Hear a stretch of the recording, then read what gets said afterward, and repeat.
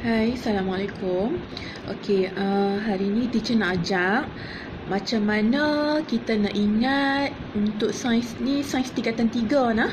Okey, macam mana kita nak ingat mekanisma pendengaran. Okey, dia ada mekanisma penglihatan, pendengaran. Okey, yang ni topik ataupun bab 1 untuk tingkatan 3. Okey, siapa yang ada anak-anak yang tingkatan 3 tu, bolehlah tunjuk video ni kat depa supaya depa boleh faham macam mana teacher come up with a very simple diagram. So you guys enjoy.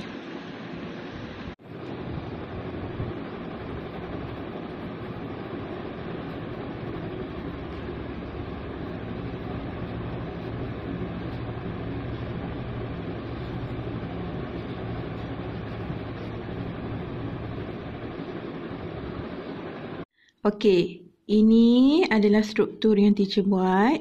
Okey, so tolong imagine. Okey, nombor 1 hingga nombor 8 ni semakin masuk ke dalam telinga. Okey, yang pertama. Okey, mula-mula bunyi tu akan sampai kat cuping telinga. Okey, dalam istilah sini kita panggil gelombang bunyi. Gelombang bunyi ni mula-mula dia masuk kat cuping telinga.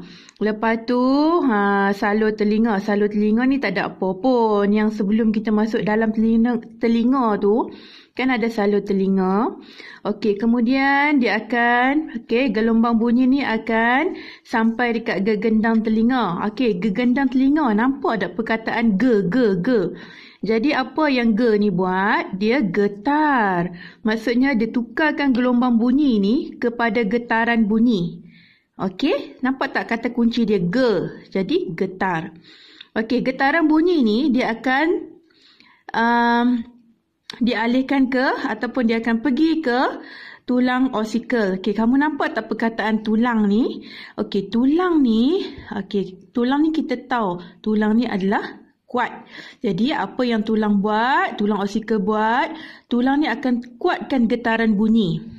Okey, so bila dia dah kuatkan getaran bunyi, kemudian getaran bunyi yang dah kuat tadi ni akan sampai ke jendela bujur.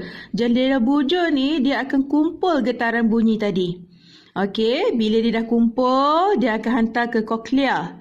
Okey, koklea ni fungsi dia adalah untuk tukar. Tukar apa? Tukarkan getaran bunyi tadi pergi ke impuls. Okey, bertukar getaran bunyi ke impuls. Okey, impuls tadi dia akan melalui saraf auditori dan kemudian dia akan pergi ke otak untuk ditafsirkan bunyi apa yang kita dengar tu. Okey, faham tak? Okey, so kamu boleh nampak daripada sini ke sini kita guna gelombang bunyi sampai je ge ni, okey, getar. Okey, sampailah dekat jendela bujur kita panggil getaran bunyi.